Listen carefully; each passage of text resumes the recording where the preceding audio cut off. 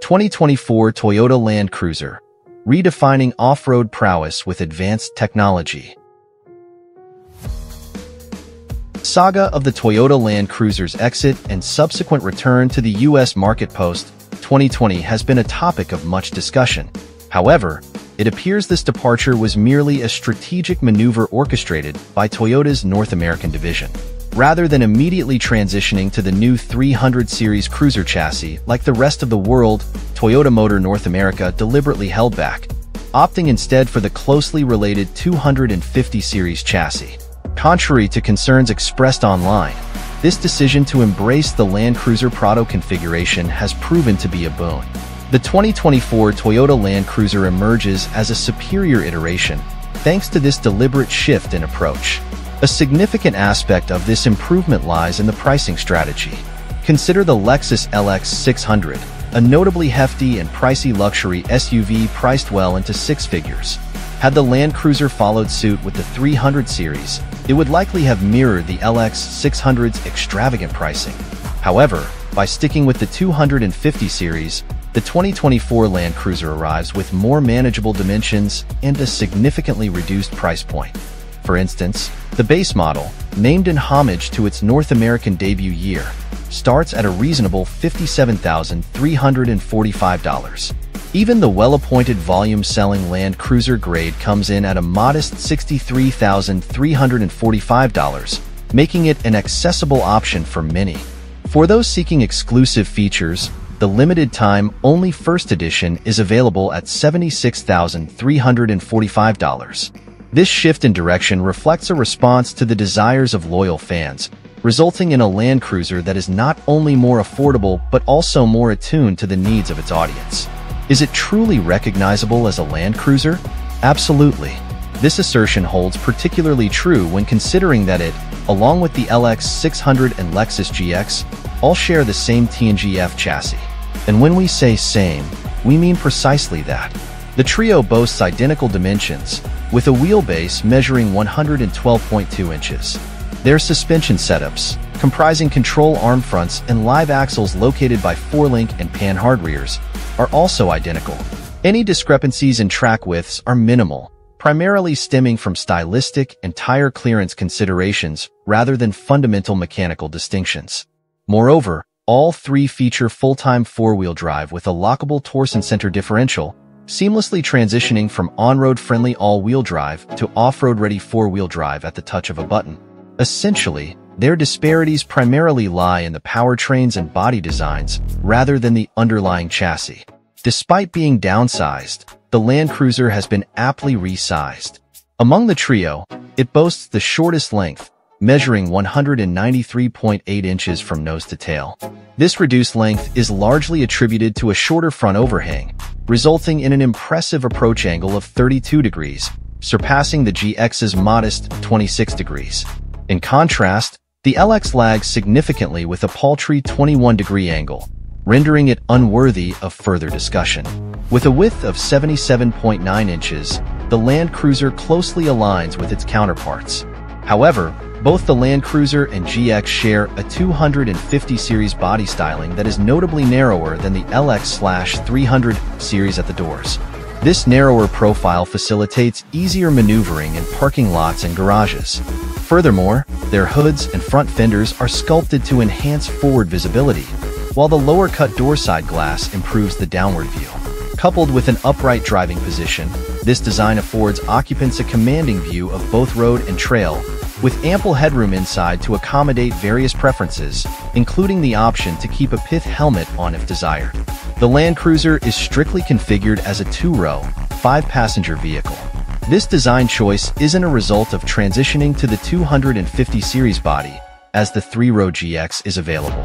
Beyond aiming for cost efficiency and appealing to avid off-road enthusiasts, there's a practical reason for this decision, which surprisingly relates to the vehicle's powertrain. Featuring the torquiest and most efficient setup among its counterparts, the Land Cruiser deviates from the twin-turbocharged 3.4-liter V6 and 10-speed automatic found in the LX and GX models.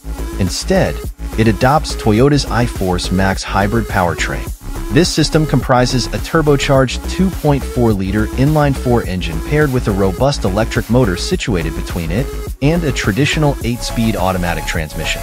While a Tacoma TRD Off-Road equipped with the 278 horsepower Turbo 4 without electric assistance is impressive, the addition of the Max E motor elevates the cruiser's performance to 326 horsepower and 465 pound-feet of torque, the latter exceeding any prior North American Land Cruiser model. This powertrain, shared with the TRD Pro and Trailhunter Tacomas, exhibits ample torque, evident during freeway off-ramp acceleration and steep off-road climbs, negating the need for the torque multiplication of low range in previous iterations. Despite its hybrid configuration, the new cruiser is far from resembling a Prius.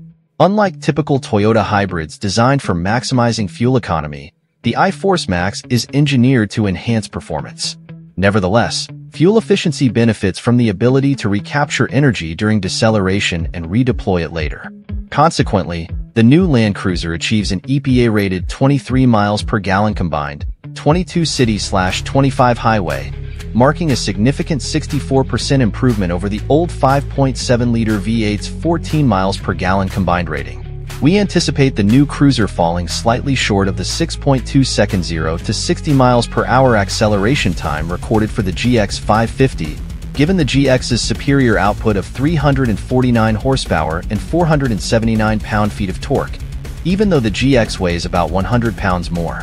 However, these differences in powertrain and other aspects do impact the maximum towing capacity. While the GX, powered solely by internal combustion, can haul nearly 9,100 pounds, the cruiser's hybrid system limits its towing capability to 6,000 pounds. The absence of a third row in the Land Cruiser, and the unlikelihood of it being added unless Toyota installs a different engine, is directly related to the placement of the nickel-metal hydride battery pack beneath the cargo floor. This positioning raises the load floor, resulting in a slight reduction in cargo space behind the rear seat compared to the GX. Nonetheless, the hybrid system offers a 2,400-watt 120-volt outlet in the rear, surpassing the GX's 400-watt capacity. Furthermore, even the most affordable 1958 model comes equipped with electronically controlled rear differential lock, downhill assist, and crawl control, features only available on the high-end Overtrail version of the GX.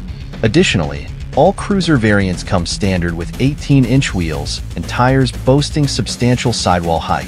The 1958 model sports 245 divided by 70 or minus 18 tires, standing at approximately 32 inches tall, while the Land Cruiser and First Edition grades feature 265 divided by 70 or minus 18 Toyo Open Country at 3 tires, measuring 33 inches tall. While the Land Cruiser grade offers the option of 20-inch wheels, sacrificing sidewall height for $1,240 seems incongruous with the vehicle's character. When comparing to the GX, subtle suspension distinctions cast the Land Cruiser in a favorable perspective, albeit with a discerning eye. While the $69,250 GX 550 Overtrail boasts sophisticated adaptive variable suspension, AVS, dampers, the $63,345 Land Cruiser opts for simpler passive dampers. Despite this variance, the cruiser delivers a generally well-balanced ride on this setup. Importantly, for those inclined to customize their cruiser's suspension, the absence of AVS units means they won't incur unnecessary expenses by replacing them, and won't have to contend with potential AVS malfunction indicators.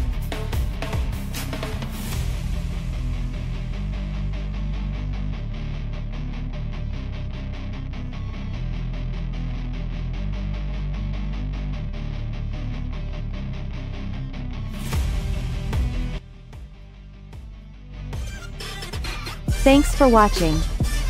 Drop a like, leave a comment, and don't forget to subscribe to watch more videos like this.